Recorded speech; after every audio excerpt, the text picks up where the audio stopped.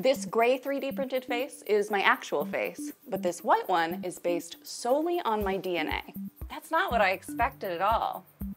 It's not an exact match, to say the least, but forensic scientists are tirelessly improving their ability to identify people without ever seeing their faces. Why? In criminal cases involving unidentified remains, recognition can be the last chance to develop leads after traditional methods fall short. And if they're lucky, giving a victim their identity back could close the case.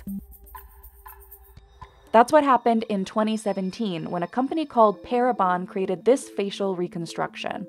The image got 26-year-old Shaquana Caldwell recognized, and in turn caught her killer after months with no leads. Parabon combined two methods of facial reconstruction: forensic sculpture and DNA phenotyping. Forensic sculpture uses skull remains and population samples to create an idea of what the victim looked like. But this method won't ever be 100% accurate. DNA, on the other hand, could get us as close as we can to a copy machine. That's how we ended up at Shriver Lab at Penn State. This is just envelopes and envelopes of hair. In any other place, this cabinet full of hair would be really weird. They're collecting data about people's hair type, facial features, and more to build an algorithm to take my DNA and spit out a replica of my face. Does everyone sound like this when they do it?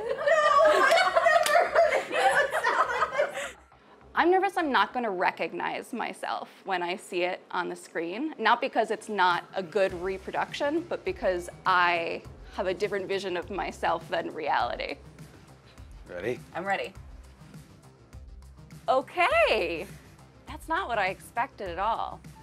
This final image is a composite of my genetic info and the collected data from people who share my genetic ancestry.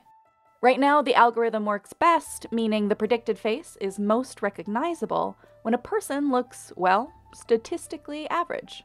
So you can get ancestry axes estimated from the genotypes, and then we layer on top the feature-specific genotypes. Gotcha. There are some big differences between my actual and predicted faces. Which is telling me that we need more information in the model. Humans share about 99.9% of DNA. But what makes me look like me is in the last 0.1%. And that's thanks to single nucleotide polymorphisms, the variations in base pairs throughout our genes. This is easiest to see with our eyes. I have 2 adenine at the base pair most associated with having brown or hazel eyes, which I do. Now, if you take the A's out and you replace them with 2 guanine, then that likelihood shifts towards blue or green. Mark and his team are building a database of which SNPs affect which features. We're really at an early stage. I mean, we have 200 genes that have significant effects on the face. At the moment, their formula isn't perfect.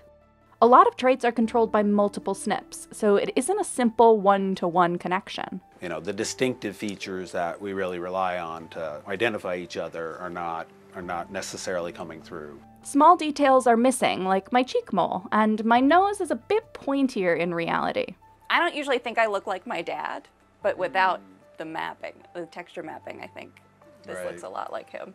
And those are probably genes with big effects, because you know those differences that you see that make somebody distinctive often stand out in their siblings. Like you said, your face looks like your dad. Plus, SNPs are associated with different traits, not definitive proof of them. Like, I have all the right SNPs for not having a cleft chin, but tell that to all of my bullies who called me butt chin growing up. With so much variation, to get this closer to this, Mark and his team need data from as many people as possible. And so if you already have our DNA, what are we getting here? In order to inform our research, we need to take measurements and data on many phenotypes. The idea is that hopefully by collecting all of this data and associating it with what you really look like, we can then use that to inform an algorithm to predict on someone that we don't know this information about. So I decided to offer up my data to the algorithm. All right, snip away. Hair can make or break a case, but the most common form of forensic hair analysis isn't scientific. The most common forensic form of hair analysis often uses racial categories to categorize hair. And so in this way, we're able to study hair more objectively. So we're going to embed your hair in a low melt point plastic and then cut that embedded chip in half, and that'll allow us to look down the shaft of the hair. And so we call that cross-sectional. And we can look at the elliptical nature of your hair, whether it's more circular, the thickness, see if you have a medulla, because some people don't have a medulla in their hair. The medulla is the center portion of the hair. You can kind of think of it as like the bone marrow of the hair. This is really important forensically because if you are a forensic scientist, you get up on the stand, you say it's an African hair type, then you're going to sway the jury into thinking that the perpetrator was a specific race. They also sample your skin pigmentation. So what this does is it measures the melanin in your skin. I'm going to need 3 parts. I'm going to need this part of your arm right here with your palm facing up because it's not exposed to a lot of light. We're going to need your forehead because that's exposed to a lot of light, obviously, and we're going to need your hair because we're going to be also looking at your hair pigmentation. This little thing is sort of like what they use in makeup stores. Yep, that's right. For weight and BMI, the Tanita scale shoots a small amount of electricity through your body. Okay, we're gonna electrocute you. Okay. Small. What about my mic pack? It should be fine. Okay. You don't feel it. I know, I'm just nervous. Because I'm a participant in the research, they need to know what my actual face looks like. So this is essentially our low-tech zero-gravity machine.